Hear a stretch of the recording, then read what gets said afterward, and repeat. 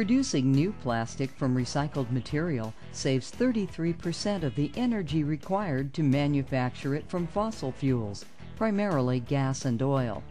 There are hundreds of different kinds of plastic, more than 46 of which are in common use.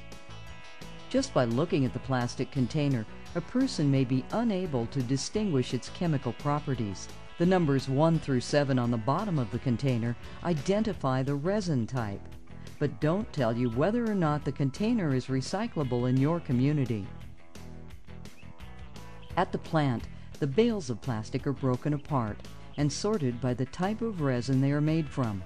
Once the plastics are separated, they are chopped into small flakes, washed to remove contaminants, and formed into pellets.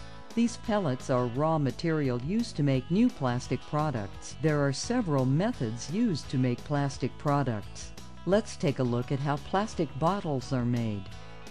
The plastic pellets are first loaded into a hopper, then fed into an extruder, which is a long, heated chamber that melts the plastic and moves it through with a continuously revolving screw.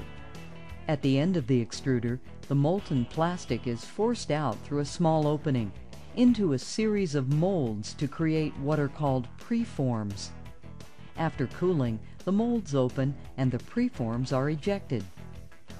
To complete the bottle making process, the preforms are dropped into a chilled mold. Using heated, compressed air, the preform is blown to conform to the shape of the mold. The finished bottles move down the line to be labeled and readied for shipment. Here are some examples of products made from recycled plastic.